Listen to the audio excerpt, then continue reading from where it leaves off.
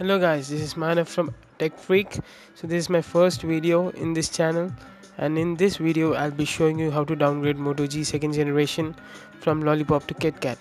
So you have to unlock the bootloader first. So I'll show you in the link. I'll provide you a link. Okay. So first you have to download some files. So these are the two files. So the first file is the KitKat ROM and stock ROM and the fastboot tools. So extract them into one single folder, okay, like this, and then click the shift key and the right mouse button. So a dialog box will appear.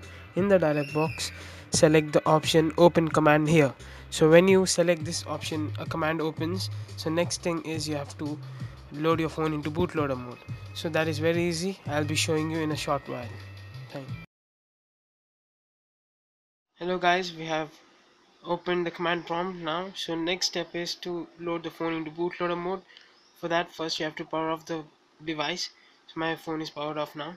Next thing is you have to press the volume down key and the power key. So first press the volume down key and then the power key and leave it for 10 seconds and release the buttons after 10 seconds. So you can see now it has successfully loaded into the bootloader mode and the battery says okay. So now I can continue with the next step, which is connecting my phone to the computer. So we have opened the bootloader. Now you have to connect it to the computer and directly copy the commands and paste it in the command window. So just select the commands and press Ctrl plus C to copy it and then paste it in the command window. So let me copy the commands, Ctrl plus C, and paste it in the command prompt. So Control V won't work, so we have to right click and hit paste and the process will start. So now just wait for the process to be completed, and after it's completed there will be one more command to be done. So after you paste that command, your phone will reboot into KitKat. So if you see in the right side, the process is started.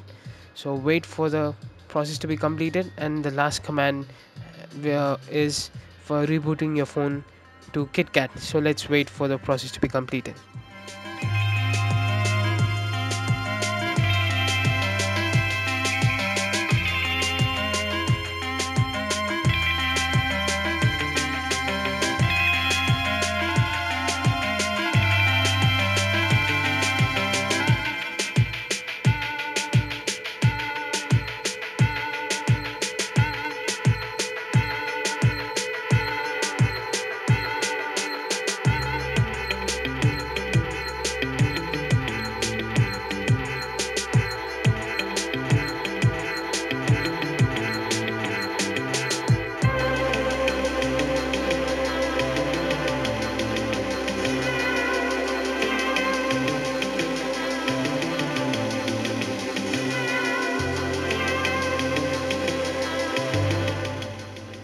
So if you can see, the process is completed.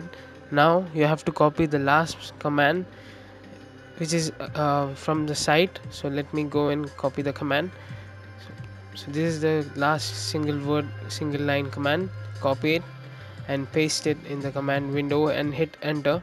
So the phone will reboot, and it'll take time to reboot to KitKat. So just hit enter, and now you can see the phone is rebooting.